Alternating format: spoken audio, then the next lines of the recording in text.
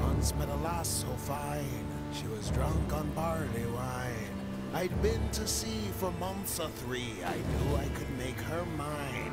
And the lass was past consent, so it was off with her we went. And we threw her in bed and rested her head and we left, 'cause that's what gentlemen do. A woman has a right to a drink or two, with a worrying about what you will do.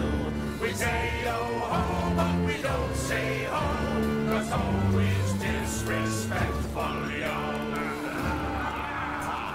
There once was a gal from Leeds who I heard was good on her knees, so I docked my ship for an overnight trip to take care of all my needs. She was fine as the tales did tell, and my mast began to swell, so I laid her down and raised her down and performed cunnilingus for an hour or so.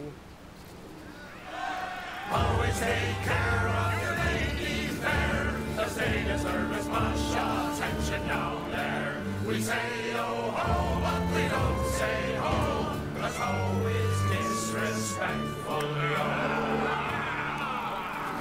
I once had a woman so fair, whose womb contained my heir. With a son by my side, the seas we'd ride, the child she would bear. But my girl, she was no fool. She was working her way through school. So I did support when she chose to abort, because it's her body in there for her choice. No, we don't say booty less we're talking about gold.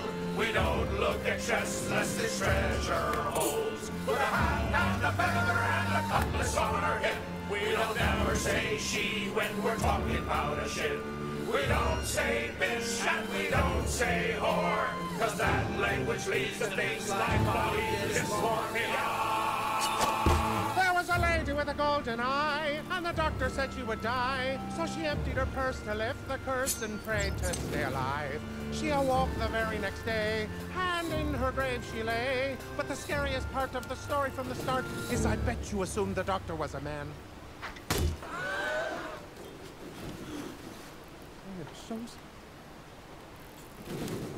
Women are doctors too, and for any fraction of the blues, we say oh-ho, but we don't say ho, 'cause ho is disrespectful, yo.